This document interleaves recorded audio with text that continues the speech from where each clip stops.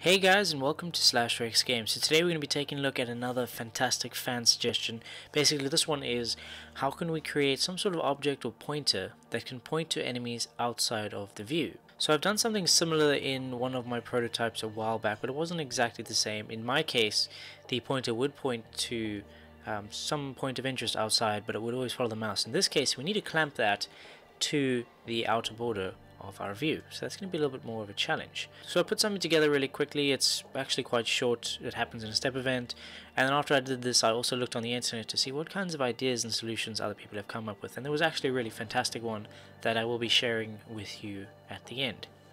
Right, so if we open up our sprites, I've got this pointer over here, very basic, it's green, and I've got my helicopter mechanics. We're going to be using that, and we're going to be hunting down these little mobs that are scattered around the game world. If I open this up and we zoom out, remove this grid, see there's a mob over there and there's a mob over here and so on. So we're going to be hunting down all those mobs, and it's going to be pointing at the ones that we can't currently see. So let's go ahead and create an object. Let's call it object pointer.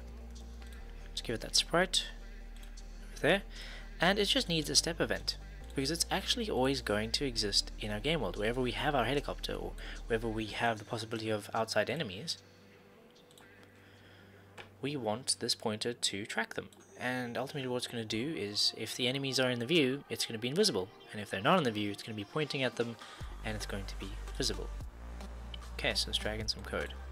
Firstly, let's get an object of interest, and this is going to be my instance nearest to myself, XY, that's the helicopter, of object mob. Just like that. So this is going to return the identifier of the closest mob instance to us. Next, I need to work with my image angle of this pointer. So the image angle is going to be point direction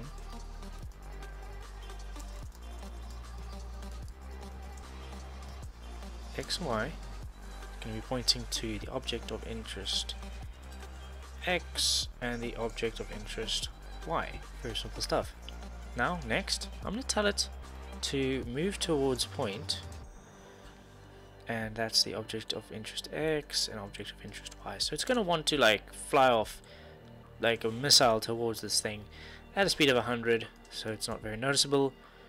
And that's when these next two lines of code come in. That is going to be very helpful for us to prevent it from going out of the screen. So we're going to say X equals clamp the X coordinate to view X view of the 0 view plus 100 pixels. So it's not off the screen completely. We've got 100 pixels of a border, I'd say. We can tweak this at a later stage once we watching this pointer in action. Then we've got the maximum is going to be the view X view of 0 plus the view width of 0 and minus 100 to give it a bit of padding too. Cool. So if you don't know what these are, view X view is basically this coordinate at the top left. So if I've got my room like this, straight over there, and I go to views and I zoom out a bit, let's get rid of this grid. See this grey border? This is our view, and wherever this moves, because it's following our helicopter, the top left is going to be your X, your view X view, and your view Y view. So what I'm telling it to do is I'm clamping that X coordinate of that pointer to be within the X view coordinate plus 100, so it's going to be around here, and the maximum, so that's going to be the minimum, so I'm going to move any left, more left than 100 pixels away from the border, and the maximum is going to be this coordinate again, the X view, plus the width of the view minus 100, so minus 100 pixels there. So here we've got, it's going to be within this region, 100 pixels there, and 100 pixels there is the border. So anything in between here is where it's going to be, and then we're going to do the Y coordinates, going to do the same to the Y, and that's how we'll constrain it within the view with a little border at the edge. Okay, so let me copy and paste this and clamp the Y coordinate, and this changes to Y view, and that's the height. But otherwise everything else is the same. Next, let's handle whether it's going to be visible or not. If the object of interest, this X coordinate, is greater than view x view of 0, and the object of interest, so x coordinate, is less than view x view 0 plus view w view 0.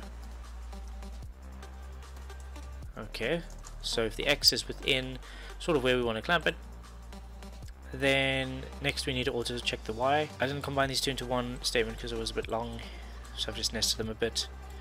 So if the y is greater than the y view, it's also easier to understand when they're layered like this. If the y is greater than the view y view and the y is less than the view y view plus the height, that's this guy, then I'm going to say visible equals false. Otherwise it would have passed the first if and it would have failed the second if. So visible equals true.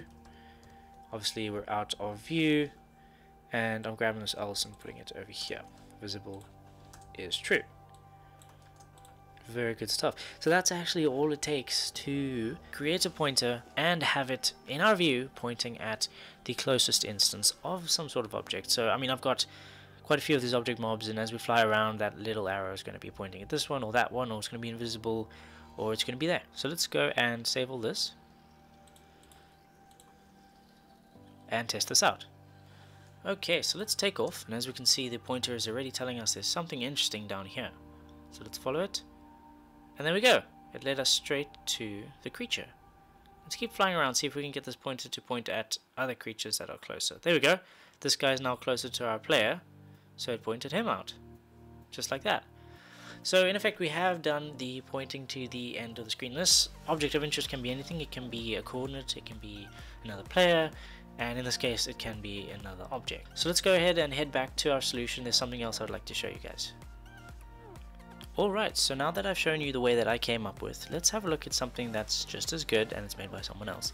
So this is Yellow Afterlife. He is a programmer and developer. He specializes in game design also, and I think he's from Ukraine. He's a really cool guy. He's got some amazing tutorials at yell.cc. So I'm going to put a link to this solution of his, as well as his channel in general, in the description. Please go check him out. He's an amazing developer, and he's got some really interesting concepts on his site. So right over here, he has got the exact concept pointing to an off-screen object. So this white thing here is the player, and the player is pointing at this goal, I suppose, to go to the next level. So this says, this immediate example demonstrates how to create a rather nice interface element, being an arrow that points between an on-screen object, normally player, and an off-screen location that needs to be reached. In this case, arrow indicates exact direction to target and is made to clamp accurately to screen edges, preserving direction vector. To avoid confusion on behalf of players, such feature is specifically useful for exploration games where goals may be at different distance from a player, and some guidance is required. So as you can see, his one is also one script, and here src is the source object, usually the player, dst is the destination object, exit, etc. Pad is distance between the pointing object and the view borders, and inner is the distance to goal under which the pointing object should start to fade out. It should be put into the step or end step event.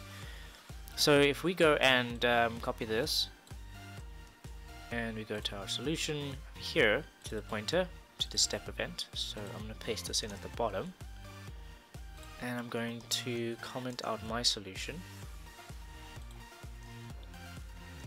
and we can try and understand what he's got here. So we've got the source x and y, we've got the destination x and y, we've got the differences, so that's the length between the two, there's your distance, and here we do all kinds of magic. If the distance is not equal to 0, then we are giving Vx the value of the difference divided by x divided by the distance, Vy divided by the distance, and here we change in the alpha of the object depending on how far away it is, and I think most of this is the clamping to the view, and then right at the end we finally update the coordinates of that. So the image angle is set there, again point direction, and the coordinates are set here. So it's a little bit more complex, but it also gets the same job done. So let's fire that up and let's see what it looks like.